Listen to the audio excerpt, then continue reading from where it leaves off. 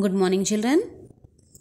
Children, in the last period, we have seen the new words, rhyming words, and form the shorter word from the given bigger word. I hope you all have written that.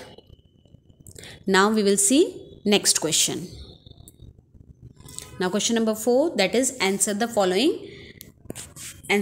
question. The first one is, have you ever seen a mouse? So you all have seen, so you will write yes, I have seen a mouse. Question number 2, what will you do if you see a mouse in your house? So what will you do?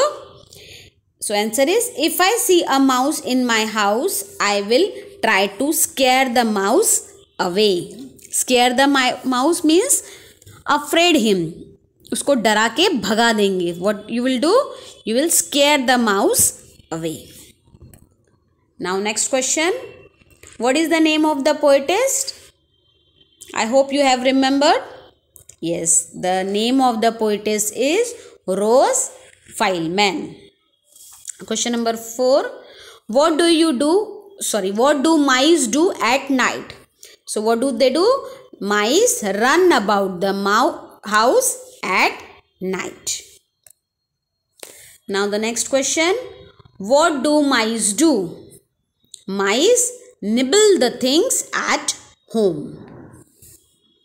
Write the names of the body parts of the mice mentioned in the poem. So you have to mention all the body parts which is mentioned in the poem. That is face, chin, ear, teeth and tail. These are the different body parts of mouse mentioned in the poem. Now it's your homework time.